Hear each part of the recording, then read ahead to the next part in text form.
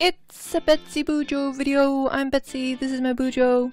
Let's see what's been happening since I started this bullet journal back in February of 2019. 2019 is the year of the Earth Boar. For those of you who didn't see my first video on when I made this bullet journal, yeah, this was the thing I was supposed to do in 2019, is have the courage to be hated and the courage to be happy. It's not working out so well yet, but you know, there's still like over half the year that I can keep doing things. Some things have been updated on my 1 to 2 year goals, especially in the Korean department, because it used to be watching YouTube videos and now it's not. It's read or listen to a Korean folktale, because I got a book and this book is wonderful for me and the way I want to learn, so that's happening there. I also added that I actually need to finish my transferable AA degree. Like, I already have 3 AA degrees, okay? 3.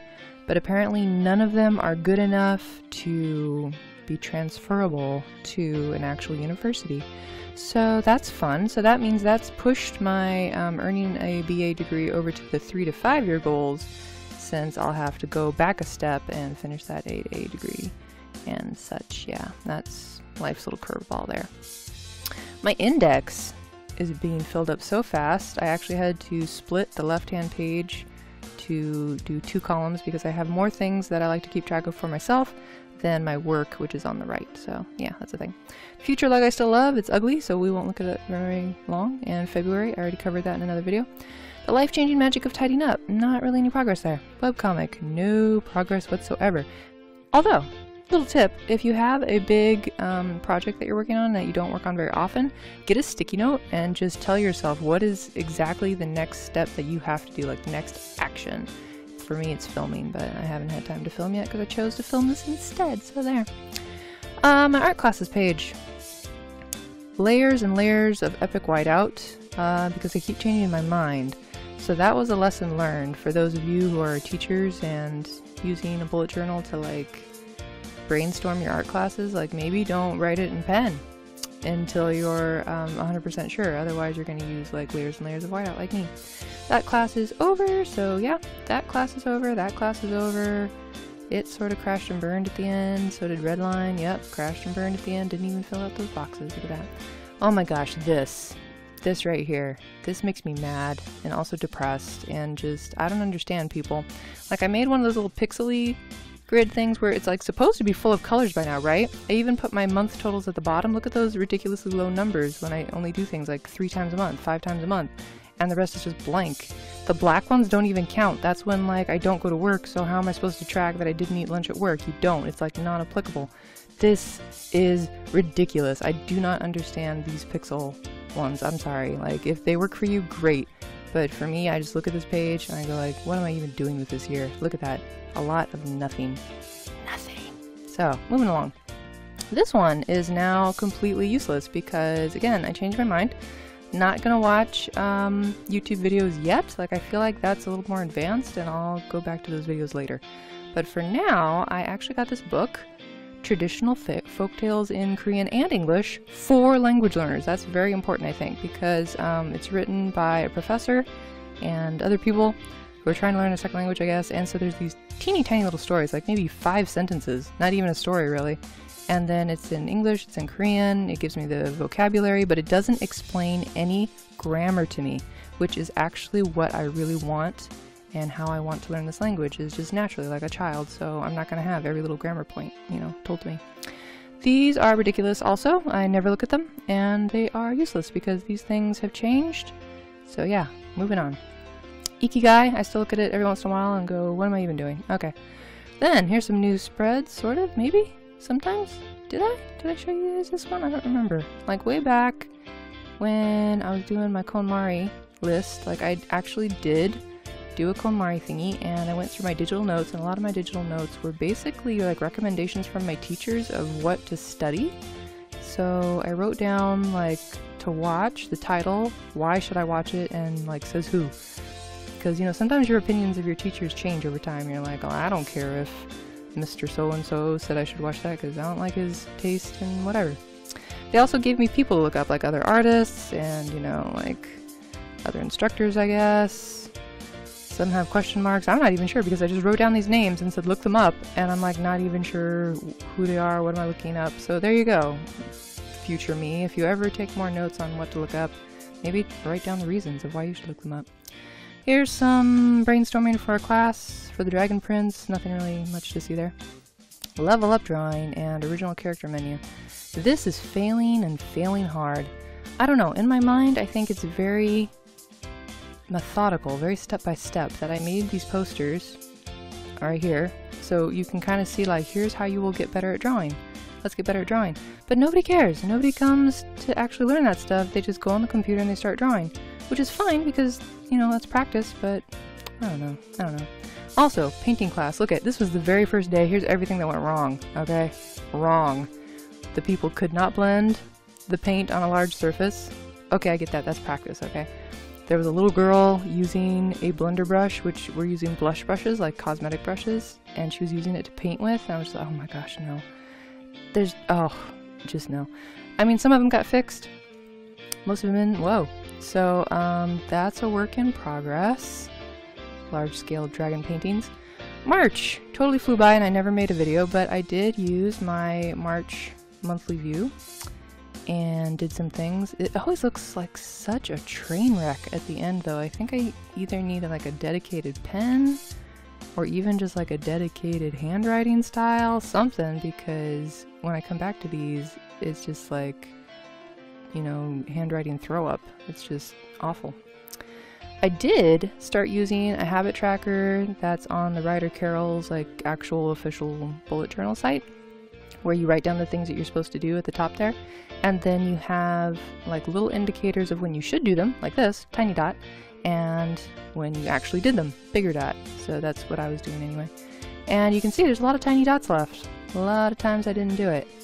So that continued on for the entire month of March. Lots of little dots, not so many big dots. And then this page is probably the best looking page in my bullet journal just because I set it up digitally. I messed up the first time and I'm like, you know what, I'll just print it out, all put together, and then slap it down. And this is part of my goals for creating a personal uniform. So I can wear pretty much the same thing every day, or like a capsule wardrobe that I can just blindfold myself, go into my closet, randomly grab things, and I'll still look cute. Like easy, bold, quirky, clean, like a K-drama girl next door. Those are my fashion goals, okay? So then I just got some images of things I want, and I might not necessarily buy these exact same things, but I have some check boxes for when I maybe get like an equivalent of those things, like jeans. Yeah, do I really need to buy those jeans? No, but I have jeans. Some outfit principles for me that maybe I should start just dressing in neutrals first and then just have like one pop-up color and then like maybe mix and match the loose and the tight fitted stuff. Yeah. Even went down to like glasses, haircuts, earrings. This is what I want to look like. And there's my color palette. If the clothing is not this color or one of these colors, or not even close, like let's say a vivid purple, I don't buy it. I just don't buy it because that's not me. That's not my personal uniform anymore. So that was super fun to make, but it took me forever. And then this, day templates. This, I got the idea from the book called Productivity for Creative People. It's a good read, and I think it's a free ebook, so you might want to check that out. So he was talking about how your days usually default into typical like templates or typical patterns, like some moms have, right? Like the school day versus the weekend or whatever.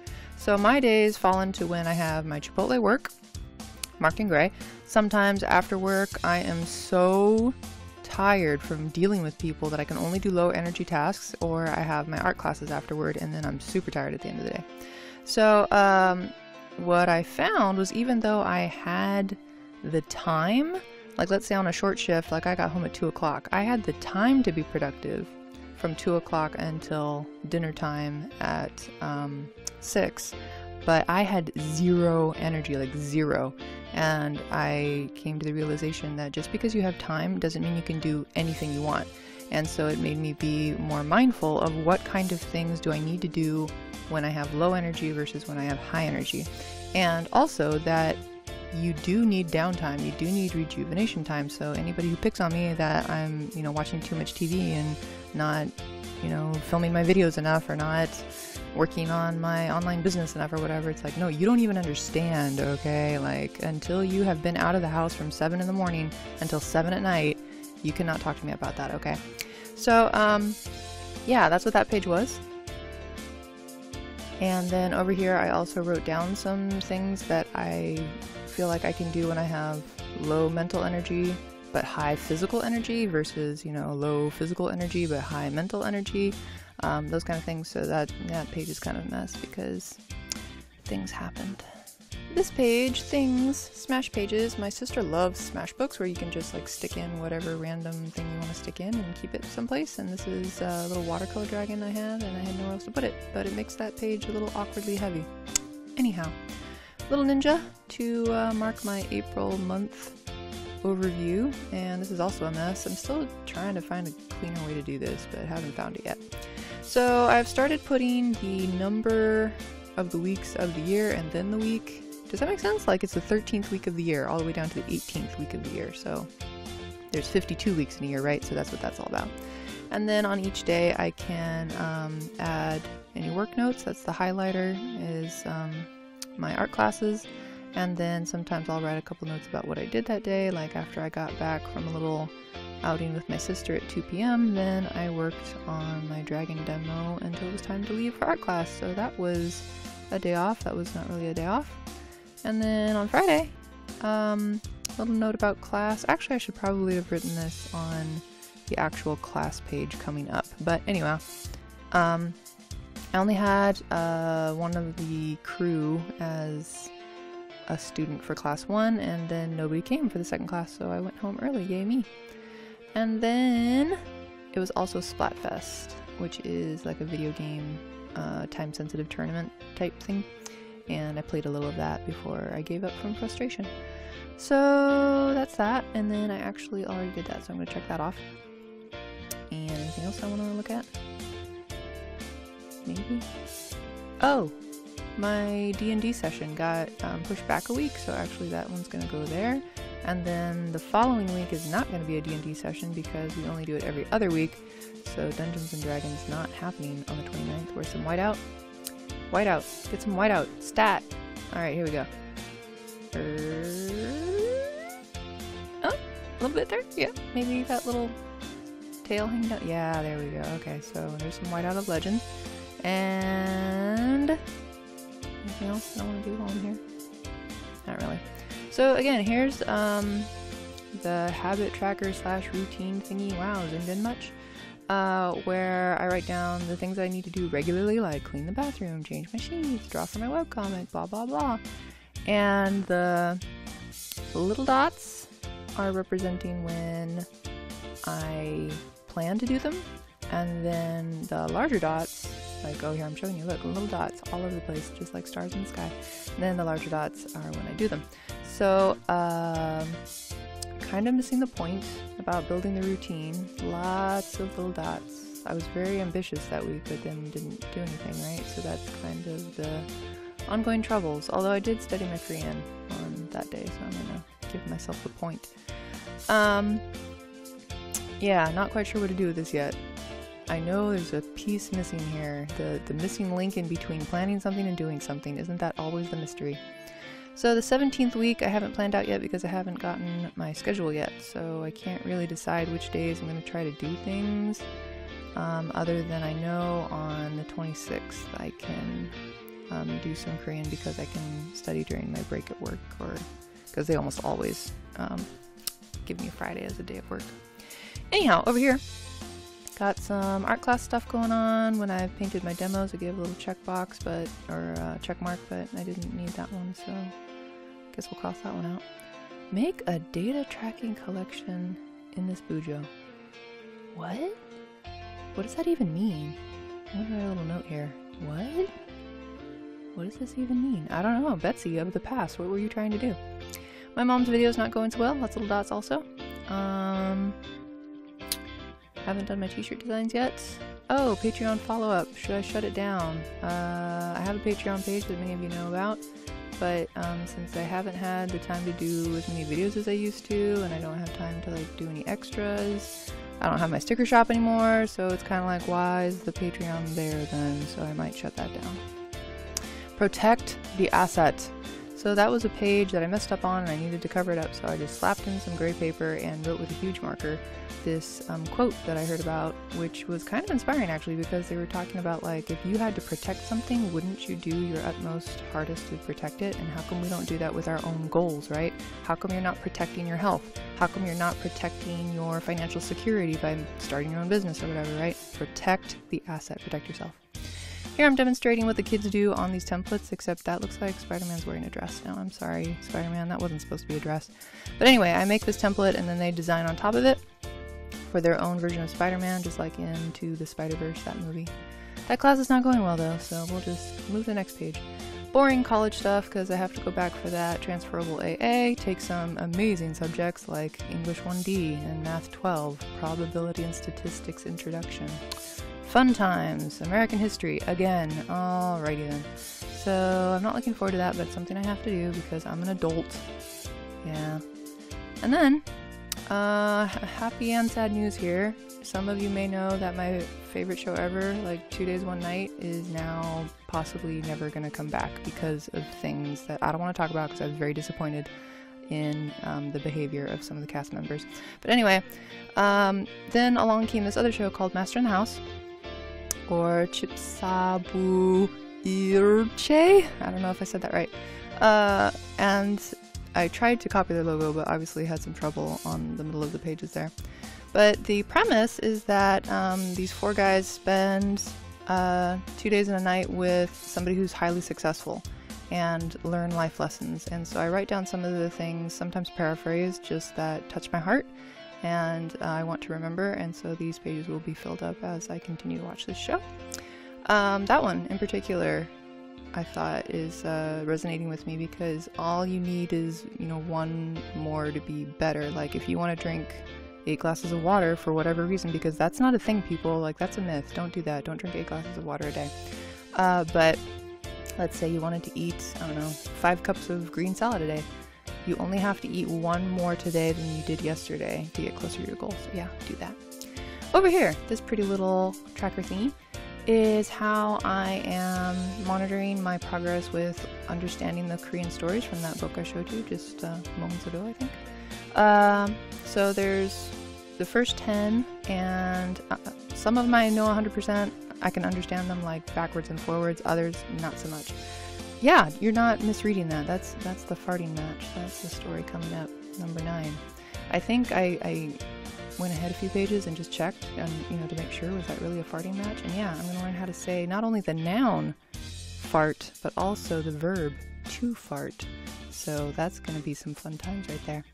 But anyway, that's as far as I've gotten in my bullet journal, and it's still working for me, but it's still a work in progress also. So there are some things that are not working out so great, which I'm going to go into depth a little bit more next video, because you guys know I'm working on my health, right? Working on losing weight. And boy, do I have a rant about weight loss trackers. So that's coming up next time.